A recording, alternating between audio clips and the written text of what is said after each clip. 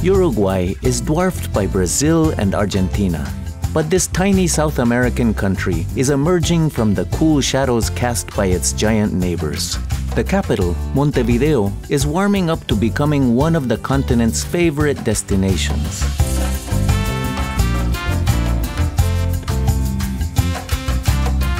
With its grassy plains and flat coastline, Uruguay naturally keeps a low profile.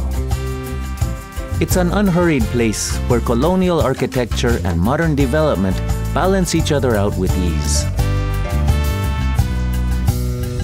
In between the high-rises of the capital, Montevideo, stately mansions have been restored to their former glory and now house theaters, museums, and opulent hotels. Although Uruguay seems in no rush to be discovered, the news about its revival is spreading fast. In the past few decades, Montevideo has made a name for itself as one of the most livable cities in South America, with advanced social policies and free education for all. Add to that a warm, temperate climate, pleasant sea breezes, and miles of beach boulevards, and you'll understand why this peaceful city was bound to get noticed.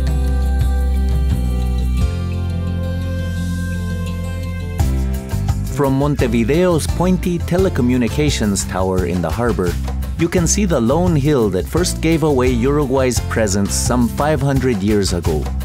Some say a Portuguese explorer sailed by and called out, "Montevideo, I see a hill," while others believe it was the Spanish who named the city.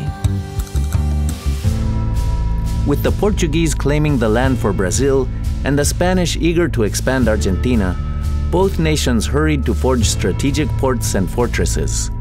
This rivalry resulted in a tug-of-war that lasted for over 3 centuries, with Uruguay slipping into and out of the grips of Argentina and Brazil. The Uruguayans never fully surrendered to either side, and with England as referee, became independent in 1825. In the Plaza Independencia in the city center, visit the mausoleum for the revolutionary hero José Artigas, who gave up his own freedom for the liberty of his country. Above the ground, his statue faces the eclectic design of the Palacio Salvo. A century ago, this skyscraper was the tallest on the continent, and it's still a national symbol of pride today. In the nearby Plaza Matriz, the city's oldest square, the 18th century Metropolitan Cathedral also reaches for the skies. Step inside to enjoy a moment of quiet contemplation under its majestic roof. While this Roman Catholic church is still the focal point of the old town, the multicultural Montevideanos are of many different faiths. With Portuguese and Spanish blood running through their veins, it's unsurprising that soccer has united the locals like no religion ever could. Sports rivalries aside, the Uruguayans live in harmony with their Argentinian and Brazilian neighbors and were quick to embrace the best of their architecture, hospitality, and culture. Ever since colonial times, Carnival has been just as important to Montevideo as it is to Rio de Janeiro. Just like in Brazil, it all started with African slaves who would dress up and parade in the streets for Harvest Fest. And in the Uruguayan capital, you can also get a taste of Brazil's vibrant beach culture. Take a little vacation from exploring the city and join the locals for a refreshing swim or fun game on De Los Pocitos Beach. Watch closely and you'll see groups of friends sharing yerba mate, a tea poured from a flask into calabash gourds with silver straws, a tradition they share with the Argentinians. For the final proof that Uruguay combines the best of both worlds, join the locals for lunch in the Mercado del Puerto. From the irresistible barbecue smells coming from under its wrought iron roof, it's clear that Uruguayans are just as passionate about parrilla as the Argentinians are.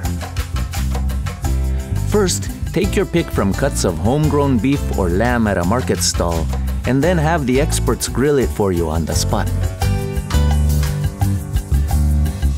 One of the city's most loved assets is its 19-mile-long promenade, La Rambla. As you follow it along from the old town to the outer suburbs, the walkway changes names often, but never its appeal. Enjoy the community atmosphere in the late afternoon when office workers and students spill out of the city to gather here for sunset.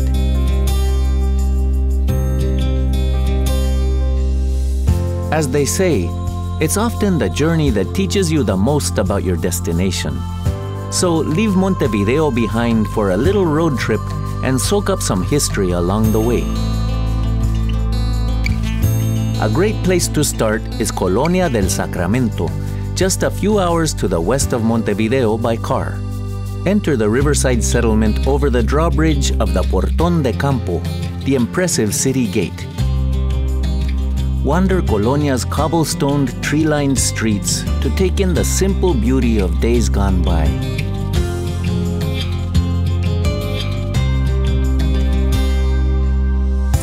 For lunch, find a table at an alfresco seafood restaurant or take a seat in Colonia's popular drugstore cafe. The city's most iconic landmark is its idyllic lighthouse, set atop the ruins of a 17th century convent. Make your way up to its lantern room and look out over the town and over the water towards Buenos Aires. Basking in the last rays of the day, the colonial charm of this little peninsula becomes even more authentic in the late afternoon. Hard as it may be to leave such a dreamy place behind, it's time to enjoy some of the country's historic beach resorts.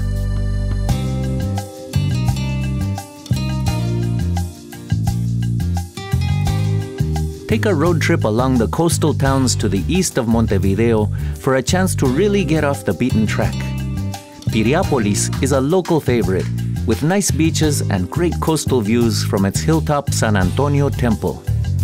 While there, view the castle of Piria, the opulent mansion of a rich local who founded the city in 1890.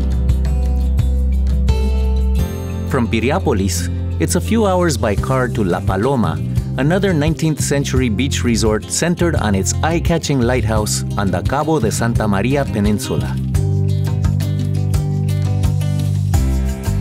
Another recommended stopover on your way to Uruguay's east coast is Punta Ballena.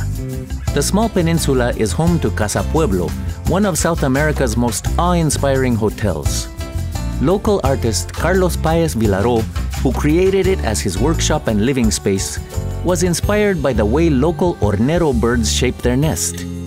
After his death, his life's work became a museum, and the artistic rooms are rented out to guests.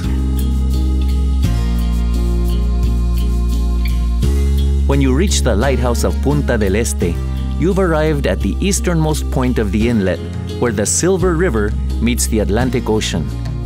Punta del Este is one of those resort towns that reaches out to those who love the simple pleasures in life.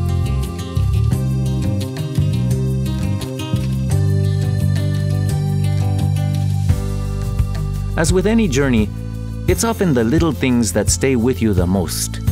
Although Uruguay may be small, its big heart and relaxing vibe create a lifetime of memories. Every time you feel a sea breeze, get a whiff of a smoking grill, or see the shimmering outline of a setting sun, you will think of Uruguay and smile.